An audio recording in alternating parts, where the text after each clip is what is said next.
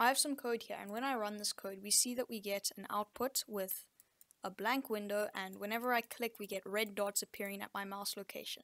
Now this is great. However, when I close the program, and if I go ahead and reopen it, we will see that we currently don't remember the dot locations, and every time we open it, it starts again blank. Let's go ahead and change that in this video with a save and load system that will remember the locations of our dots. So the first thing that we're going to want to do is inside our project structure, we're going to make a new folder and call it save_data. This will be where all of our save files will be going.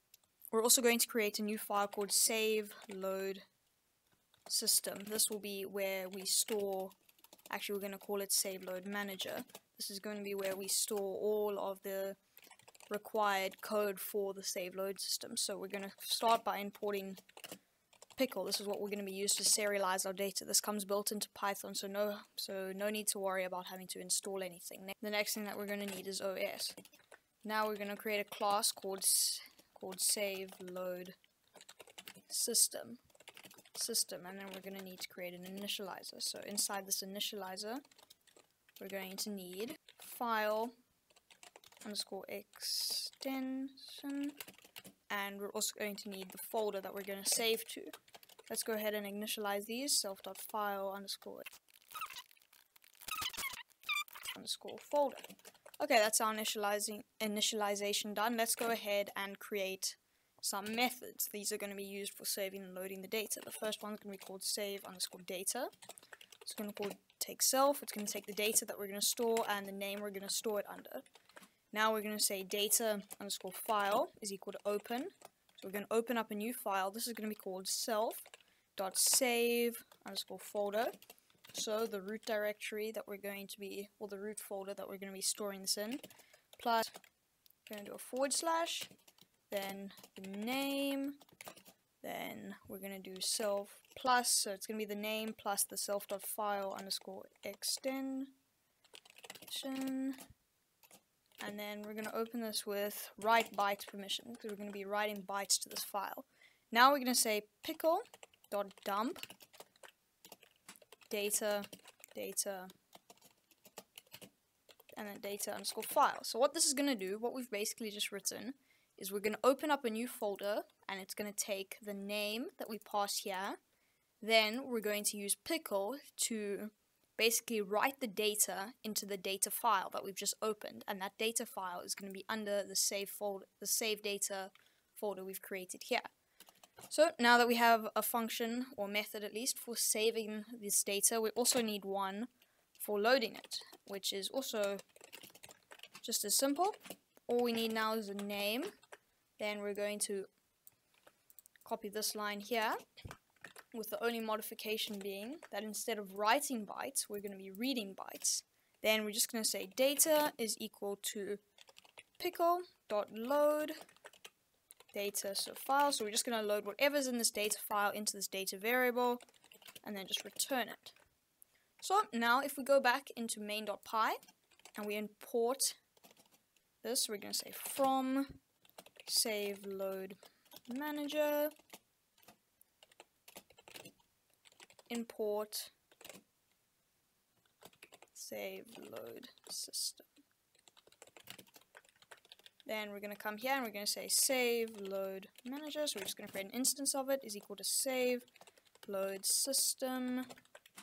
The file extension we're going to use is .save. You can use whatever you want, and the folder we're going to be saving everything to is called save data, just like we created here. Okay, so now that we've done that, we're going to come and we're going to make it so that whenever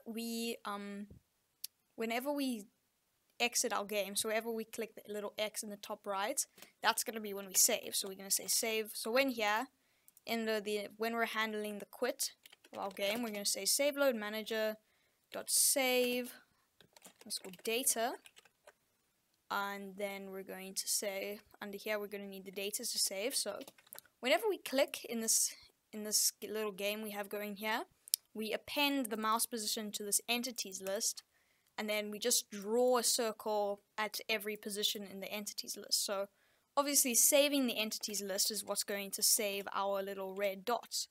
So here we're going to pass entities for the data, and the name is we're just going to call it entities. It's not how you spell that. Okay, so now if I go ahead and run this, we will see we get our game. We can place dots. If I just go ahead and make a little smiley face. That's a very messed up smiley face, but it works. And if we go ahead and close this, you'll see that we don't get any output. However, now if we go and look in our save data, you see we have this new folder here, or this new file at least, called entities.save. If I go ahead and click this, you could see it can't, because in this case it uses binary, so that is good. Now, if we want to go ahead and see this data again, what we're going to say is, instead of saying entity is equal to a blank list, we're going to actually move it underneath here. We're going to say entities is equal to SaveLoadManager dot load underscore data entities. So now if we go ahead and run this, you'll see that we get our smiley face. So this works. However, we would ideally want this process of checking if the save file exists, and then if it does, loading it in, and if it doesn't, starting from scratch to be automatic. So let's go ahead and close this and start writing that. So back in our SaveLoadManager, we're going to need to create a couple more methods here. So first one is going to be check for file. This is going to be used to check if files exist. So it's just going to need self name, and all we're going to do in here is we're going to return os.path.exists, and then I'm just going to go ahead and copy this bit of code here. So we're just checking if a file exists. That's going to be useful later on. Now we're going to need to say define load underscore game underscore data. So this will be the method that's responsible for loading in all of our game's data at once. So if we have multiple things we need to save, this method is going to come in handy. So we're going to need files underscore to load.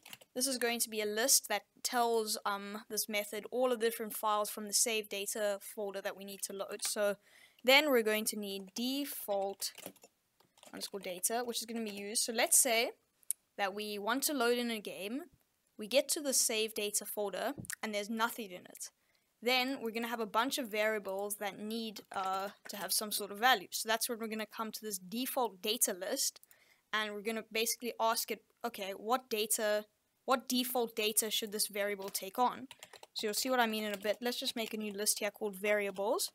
Then we're going to say for index, comma, file in enumerate through the files to load.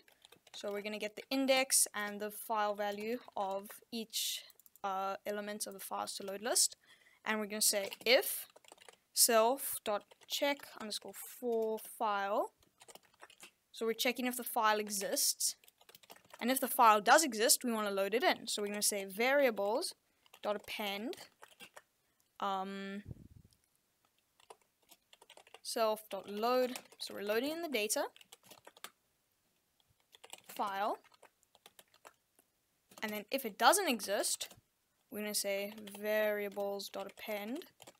We're going to want to load in the default data that's associated with this index, and then we're going to come here and we need to return all this data. So we're going to say if the length of data is greater than 1, we're going to return it as a tuple, and then this will automatically be unpacked.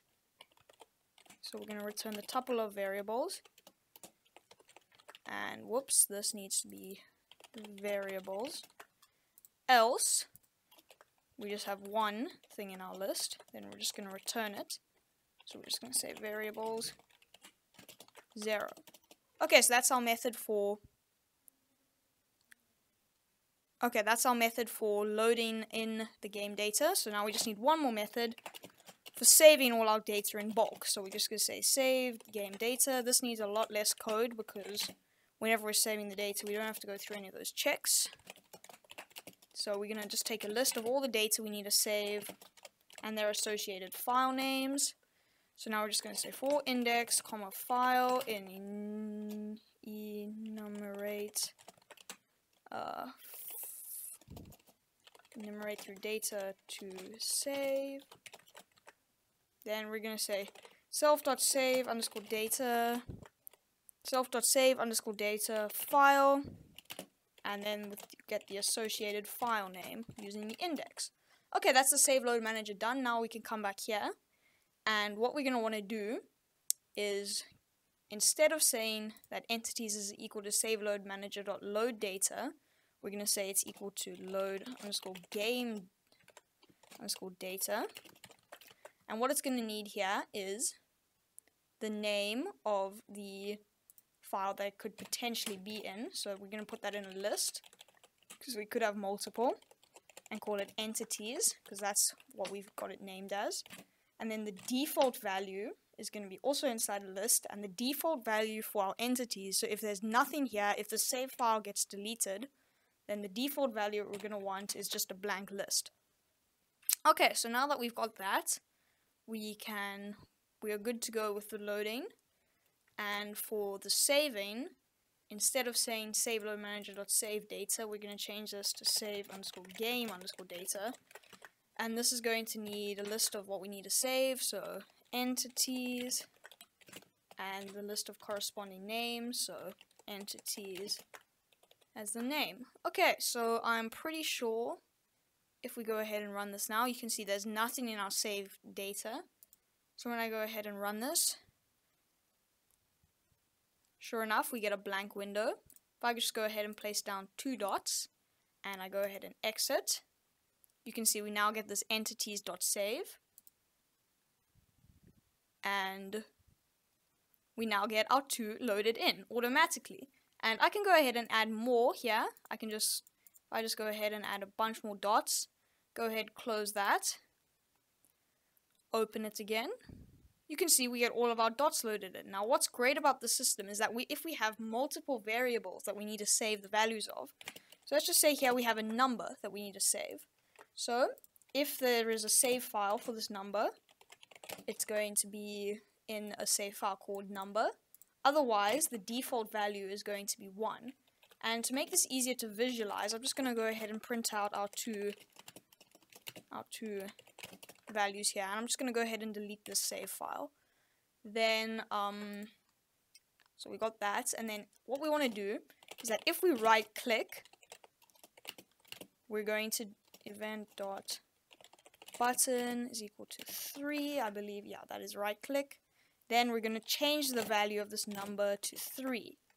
Then we just need to remember to save the value here. So we're just going to add in number. And we're going to remember we're calling this save file number. Okay, so now if I go ahead and run this, you'll see that our 2 values, our 2 variables are this blank list for the entities and our number, which is 1, because that is the default that we have put in. Alright, so now if I go ahead and click, let's just do a couple different dots here, and then I go ahead and close, and then I click again to open it. You'll see that we now have some values. These are our values, our positions of the red dots as in our entities list, and we still have 1 as this default number. Now, if I go ahead and I right click, nothing happens. However, if I go ahead and close this and open it again, we will see we now have 3. So therefore, the data that was inside this number has changed. If we now have a number save file here, and inside here there will be the number 3 being saved. Okay guys, that is my tutorial on how to create a save load system in Pygame. I hope you enjoyed. Before we end, I would like to say a massive thank you to Finks for the awesome support on both Discord and Patreon.